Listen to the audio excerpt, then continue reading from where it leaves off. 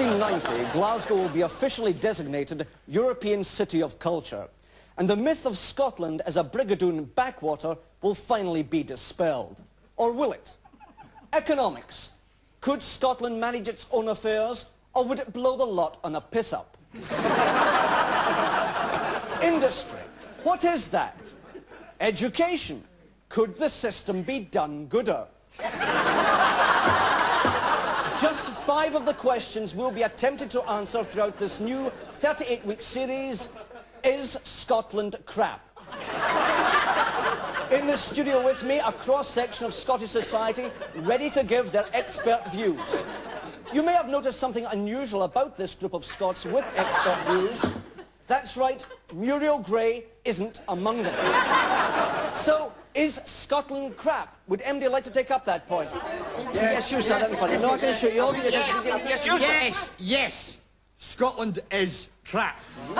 And having recently completed a PhD on the subject, I know the reason for all Scotland's ills is them bastard English. I've got scientifically proven evidence to substantiate this. 1, they're English. 2, they come from England. 3, they are scum. Yes, we get the general idea.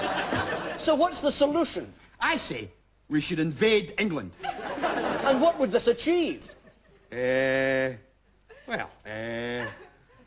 would wipe the smile off their faces for a start. I'm afraid I really must disagree. And why is that? Well, for a start, I am English. But I've lived here for many years. I married a braw Scotch lad, and both my sons have good Scotch names, Morag and Kirsty. Hello, boys.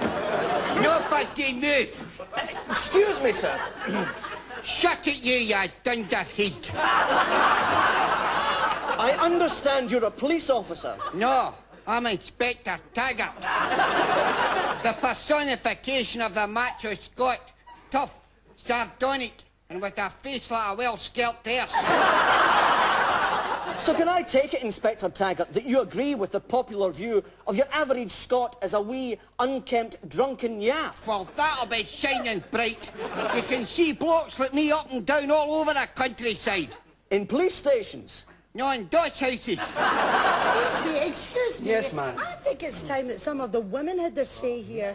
I mean, I do think that it's time that we listen to the voice of Scottish women. I mean, just think of all the achievements that Scottish women have made over the last few years. There's things like, there's that, well, there was, thing, and, well, wait, one of us won Bob Says Opportunity Knobs. And well done, Brenda, we'd all like to see that.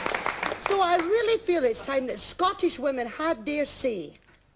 Go on. Oh, I didn't mean right this minute. I mean... If I could refer back to my PhD for a moment. Oh, you and your PhD, I don't believe you even have a PhD. Of? From which university? Barlinnie Special Unit. Oh, yes, well, that will be right enough to forgive me. May I speak? Yes, of course, sir. I would just like to say that what's going on here is absolutely outrageous. I mean, I'm bloody furious. I really am. I mean, how can you be so negative about dear old Caledonia? Negative? I thought we were bumming it up. Please. I happen to love my country. I'm proud to be Scottish. I mean, I adore the Sunday Post. I've got a Scotsman calendar. I'm taking Gaelic at night classes, and furthermore, I have just been measured for my kilt. I love Scotland. My home. And in which part of Scotland do you live? Well, I'm actually living in Coolum in Surrey at the minute.